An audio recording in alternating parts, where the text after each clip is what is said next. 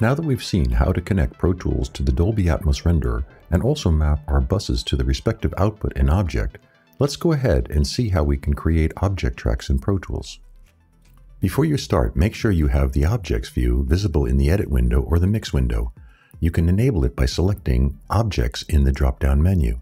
This will help you easily assign an object output on a track. Let's start by making an audio track that will have our audio clips for the mix. This can be a mono or a stereo audio track. The one thing to keep in mind is if you plan on a stereo object track, make sure that the object is assigned via the subpath to the respective object input. This is because the Dolby renderer doesn't see an object input as stereo. Clicking the Object Output button on the track will show you the various object outputs that are available.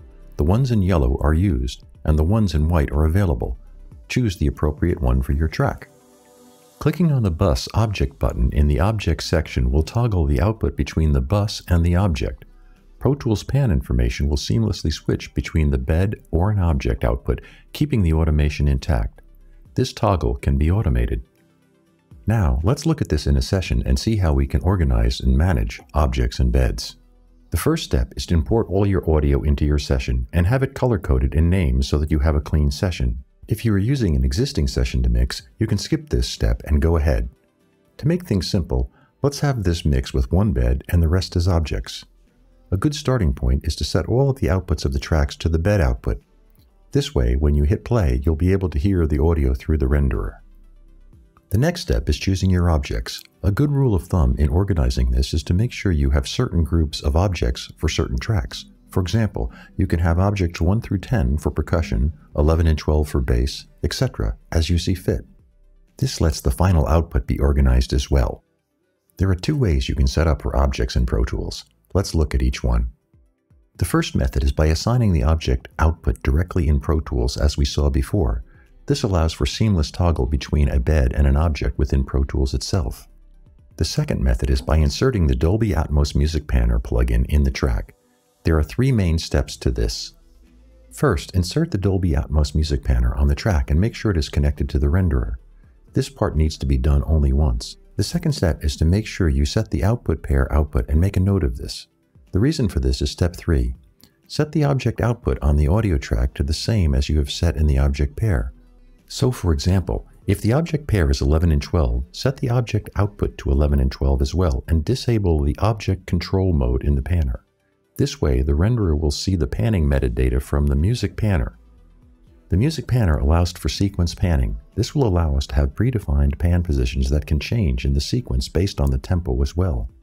If you intend to master using the Dolby Atmos renderer, a good idea is to set up a timecode track in Pro Tools. To do this, create a mono aux track and set the output to the output selected for LTC in the Dolby Atmos renderer. Now, on this track, insert the Dolby LTC generator plugin. This will now provide timecode to the renderer and will allow for mastering and creating the final deliverable. Dolby now provides a Dolby Atmos binaural settings plugin that you can download. This plugin allows you to set up the various binaural rendered metadata, render grouping, and descriptions directly from Pro Tools without toggling to the renderer. This allows you to check and make changes on the fly if, for example, you want to check how an object would sound in the far binaural setting versus near. This plugin also streamlines a lot of work in terms of having to group any of your objects and beds, and by adding a description to what each input can be. There are a few things to keep in mind when working in Dolby Atmos. The first thing is to make sure that you have the same sample rate as you have set up in the renderer. The second one is to make sure the frame rate in Pro Tools and the Dolby Atmos renderer are the same. The next step is organizing. There are three main steps in this. Number 1, creating VCA masters. Number 2, creating object masters. And number 3, grouping tracks into folders. For a mix where you would need to control tracks that are sent to different outputs, a good idea is to create VCA masters. Since we know that an audio track can be routed and toggled between a bed and an object output, we would create a VCA for each of our groups. Let's create a music VCA. Group all of the music tracks and the reverb aux into a mix group and assign it to the music VCA.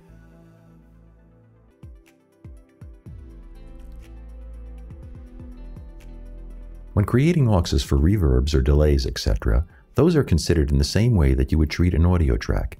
You can assign them to a bed or an object if you need to toggle between them. Only mono or stereo auxes can be sent to objects.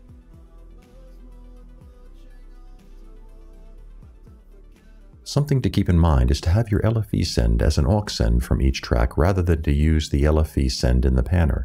This is because the object output doesn't have an LFE, and so if you have an LFE sent on the panner and you toggle to an object, you lose the LFE.